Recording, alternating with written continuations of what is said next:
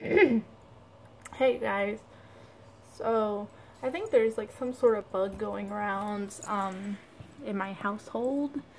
Lily doesn't feel good, and that kills me to know when she doesn't feel good. It makes me really sad and worried about her. And then I woke up from my nap because I was exhausted. I got home from work and I was exhausted, so I laid on the floor and I was really like freezing. So then I went into my room and took a nap, and I woke up and I was feeling kind of, but I'll be okay. I took some Dayquil, and that's all you can do is take Dayquil or whatever and just move on with your life, pretty much.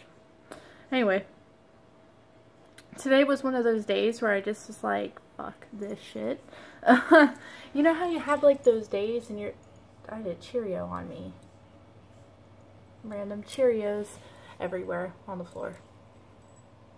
Anyway, but you know how you have like a day and you're like, it's just nothing's going right, and you're like, I don't understand why this is happening. Why is this happening? And it's just happening, and you're like, why? Why is it? Why? Stop. But it does it anyway. That was the kind of day I had.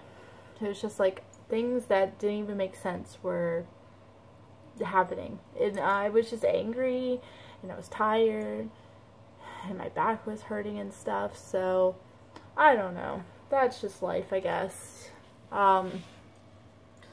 But tomorrow's a new day.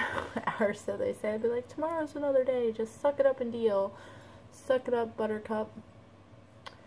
But yeah, it's just, sometimes you just have a rough day. And like, sometimes that's what happens. And sometimes people just need to understand that you can be angry sometimes. And you can get upset. And it's okay. Anyway.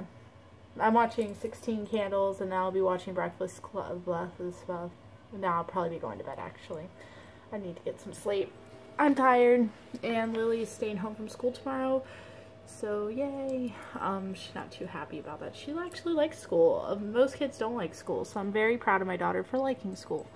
Anyway, I wish Lily to get well, because I do not like to see her sick. I like to see her when she's running around acting crazy or just being herself, and when she's not feeling well, she's definitely not herself. So we'll see how she feels soon. I'll give you updates. Hopefully tomorrow will be a better update, like, yay, she's 100%.